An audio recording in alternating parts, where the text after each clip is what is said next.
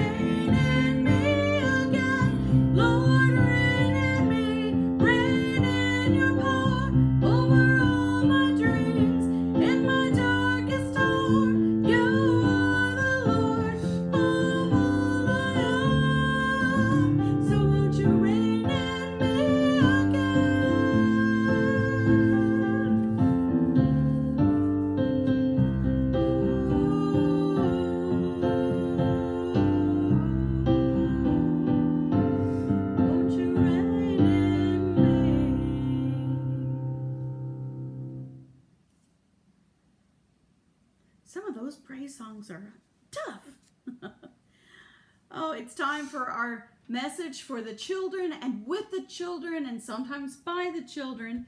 So gather up any youngsters in your household and also pay attention so that you can share this message in your week with any that come into your path. With us today is Wendy Bear, and also here is Coney Dog. Oh my goodness. You won't believe what these two got into this week. Yesterday, Wendy Bear and Coney Dog experimented with my perfume. Perfume usually smells pleasing, but a little goes a long way. Wendy Bear and Coney Dog didn't know that, and they sprayed about half the bottle on themselves. They smelled like a flower factory. I could smell them coming. The whole house was filled with the aroma, and I had to give them each a bath to make them bearable again. Children, when we follow Jesus, we make the world a better place, and people can tell that we're different, not by the way we smell, but by the way we live and the way we love one another. So let's remember that we are like perfume, and we go through the world making it sweeter and more pleasing to God. Will you pray with me? You can repeat after me. Dear God, thank you for this day. Thank you for this day. Thank you for our families. Thank you for our families. Thank you for the church. Thank you for the church. Thank you for letting us Thank you for letting us share your love share your love everywhere. everywhere. We love you, God. We love you, God. Amen. Amen. Jesus spoke the words no one wanted to admit. He was not always going to be around. Oh, don't say that, so many of us have said to a loved one who speaks the truth about the fragility of life. Perhaps we get uncomfortable because it reveals the precious nature of the present moment, laying bare the beauty and the horror of it all. The indescribable pain we know we will one day face invades our senses like a pervasive perfume, inescapable. What if we stop denying the limited nature of our lives and breathed in deeply the scent of vulnerability? Let's take a moment of silent reflection.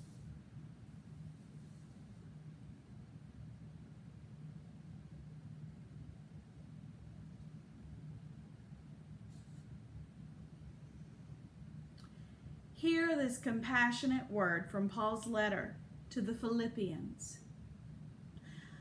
I want to know Christ and the power of his resurrection and the sharing of his sufferings by becoming like him in his death, if somehow I may obtain the resurrection from the dead. Church, know that already God is offering us freedom from the need to avoid suffering at the cost of denying the fullness of life. We are invited into the knowledge that Christ's vulnerability in life, death, and resurrection shows us the sacred nature of the heights and depths of sorrow and joy in our own life saga. And know that despite our sometimes faltering steps, in the name of Jesus Christ, you are forgiven. Glory be to God. Amen. Our scripture passage comes today not from the Gospel according to Luke, where we've been the past few weeks, but from John's Gospel account.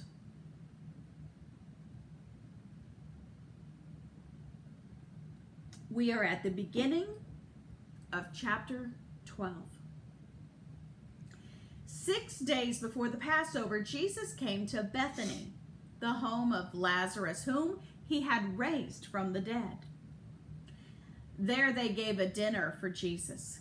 Martha served, and Lazarus was one of those reclining at table with Jesus. Mary took a pound of costly perfume made of pure nard. She anointed Jesus' feet and wiped his feet with her hair. The house was filled with the fragrance of the perfume.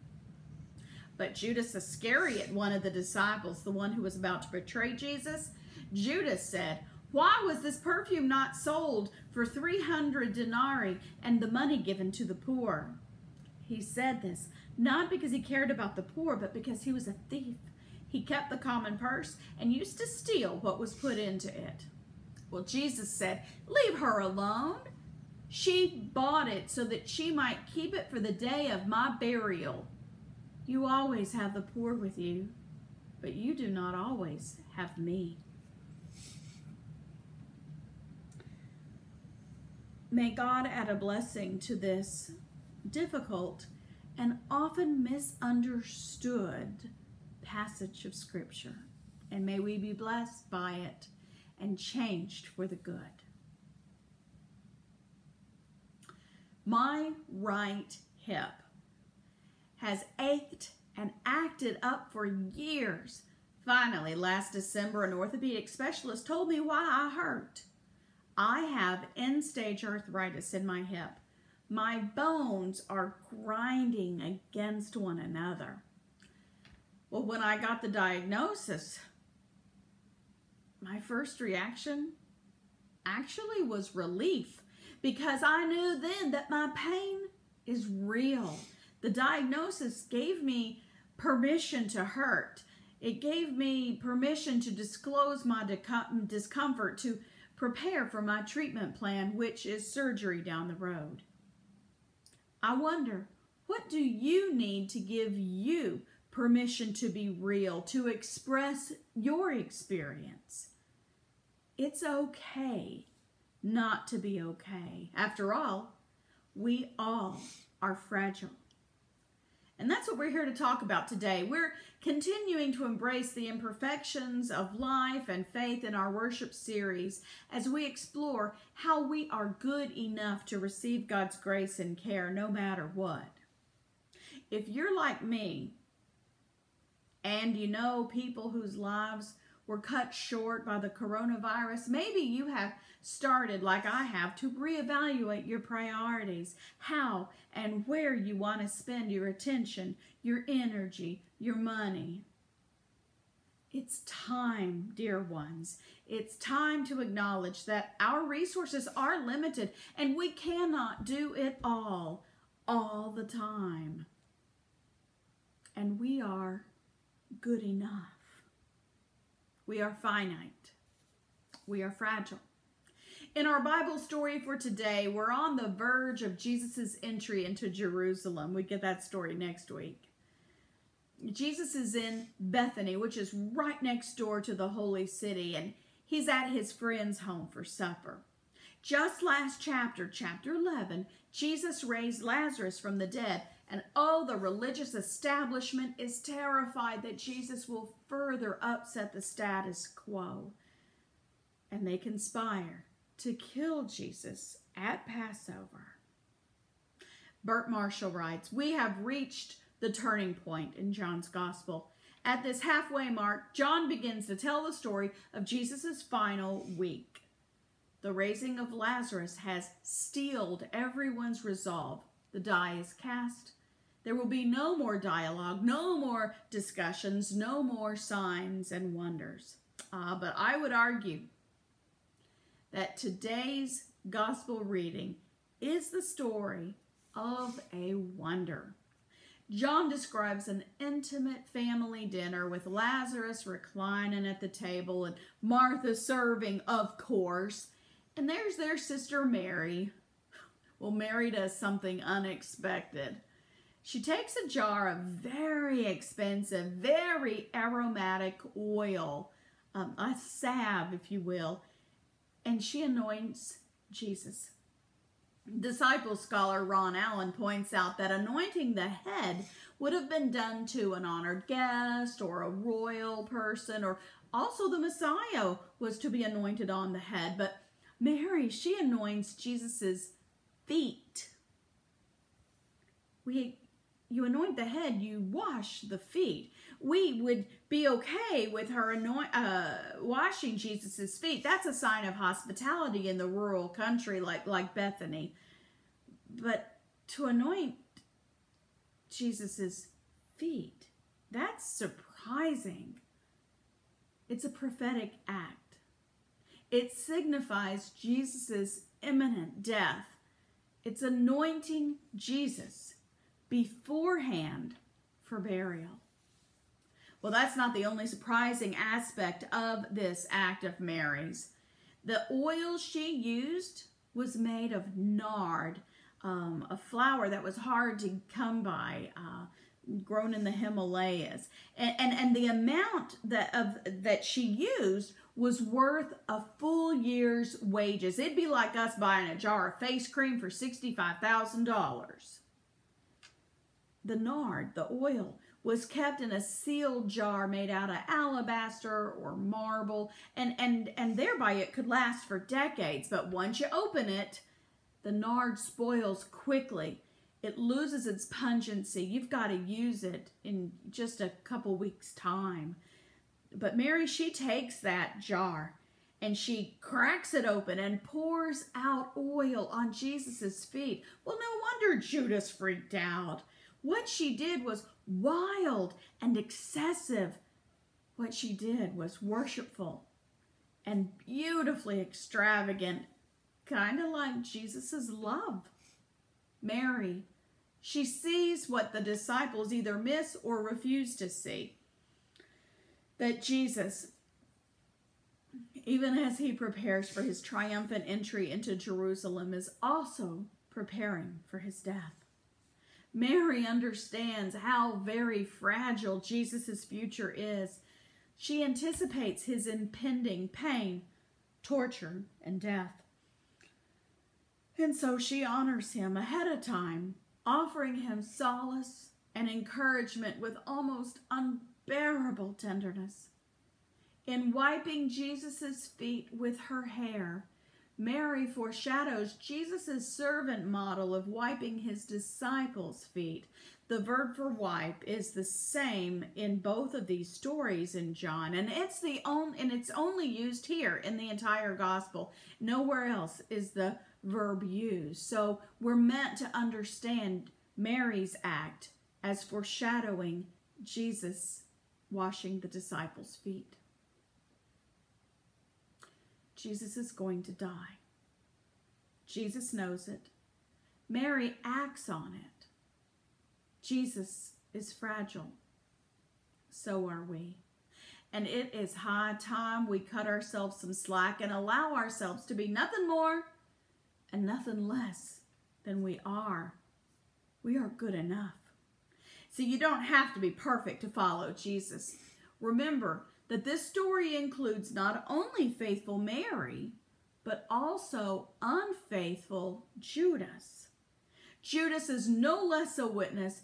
He is no less a disciple than Mary. John carefully points out that Judas objects to Mary's sacrifice out of greed. But Judas makes a good point that poor people need care. Hungry people need food. I want to take a moment to address Jesus' response. You see, more than once, John writes in his gospel, showing Jesus, he shows that Jesus references passages of the Old Testament, a phrase here, a couple of words here, and John trusts that we're going to recognize the source and fill in the blanks on our own. But the truth is, my brothers and sisters, we don't know our Bible that well, and we misunderstand. In today's story, Jesus references a passage from the Old Testament. Jesus says that we always have the poor with us.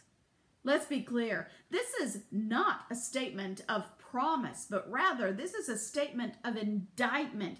It's an indictment of people and systems that capitalize on those who are actually poor.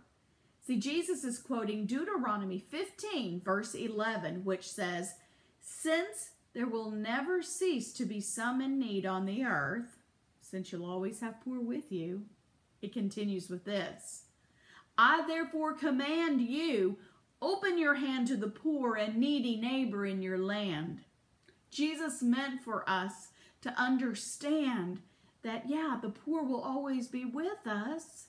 And so it's up to us to take care of them. We always need to feed the hungry. And you know what? We also must make time for Jesus.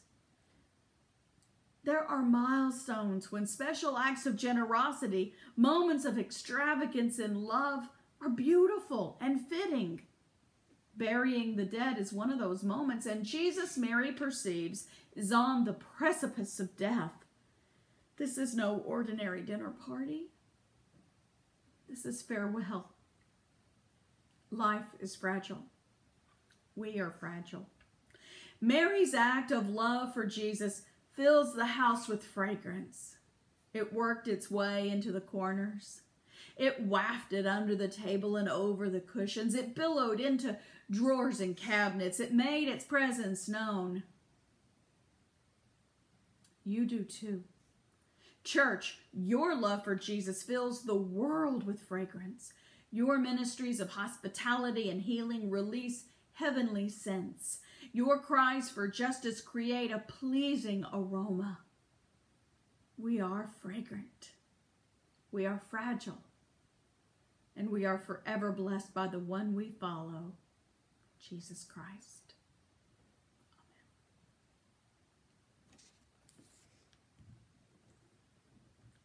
Amen. I invite you to follow Jesus. If you want to be a Christian, leave me a message and I'll get in touch. If you're already a disciple of Christ, I urge you to put your faith into action. Recommit your life to Jesus today and read your Bible. I think it'd be great to read John 11 and 12. Our companion text, I read part of it today, is Deuteronomy 15, verses 7 through 11. And while you're out shopping or making your grocery list, add small jars of jelly for our local food pantry, the Pasadena Community Ministries. And give to your local congregation or First Christian Church of Pasadena, Texas. Our mailing address and Venmo information are located on our Facebook page. As we make our offerings, let us receive beautiful music from Dr. Julie.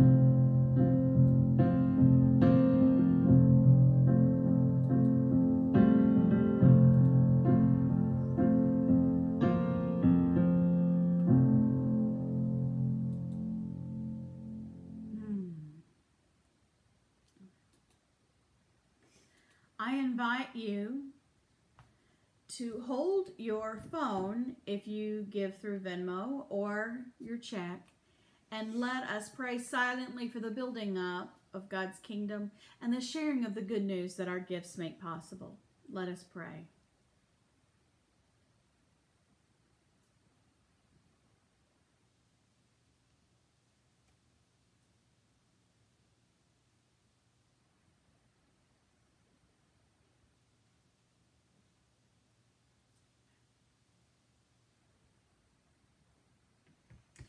Today is my father's birthday. Happy birthday, Dad. I'll call you later.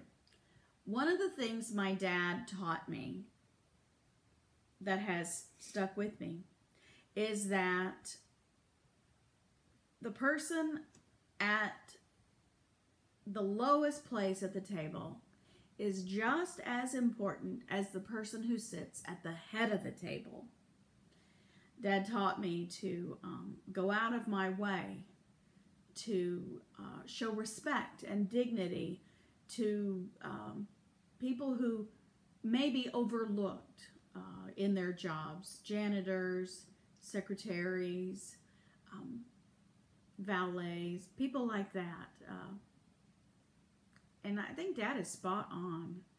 Here at this table, we are all servants of Jesus. And Jesus is the servant leader extraordinaire.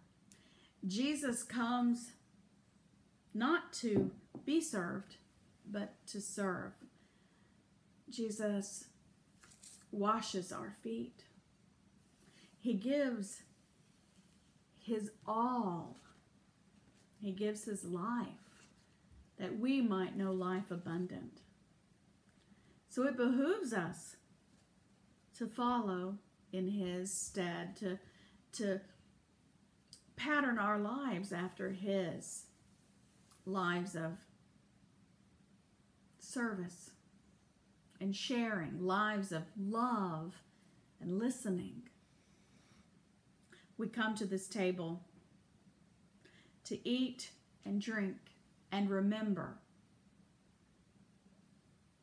Let us pray. O God, for loaf and cup we give you thanks. Use them to strengthen our bodies, that our bodies might be temples of your peace,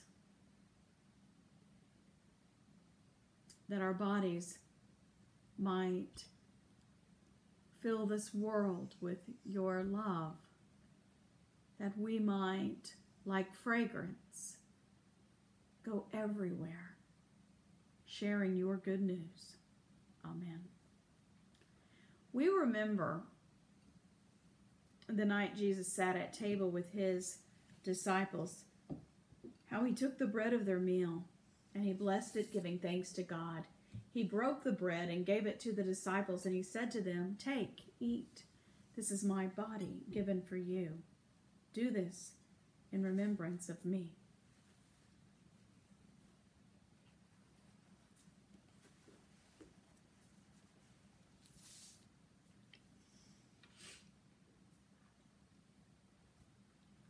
In a similar manner, after supper, Jesus took the cup of their meal. After giving thanks to God, he gave the cup to the disciples, and he said to them, "This is the cup of the new covenant, my life poured out for the forgiveness of many. Drink of it, all of you. Do this in remembrance of me."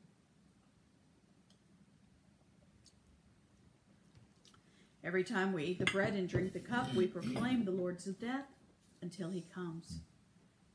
Let us pray as Jesus taught us.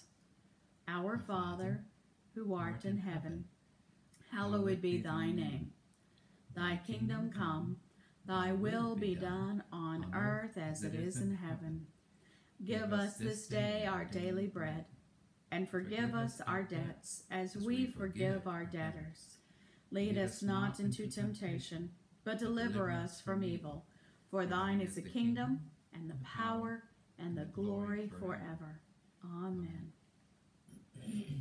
Let us sing together, Be Still My Soul. 2 verses.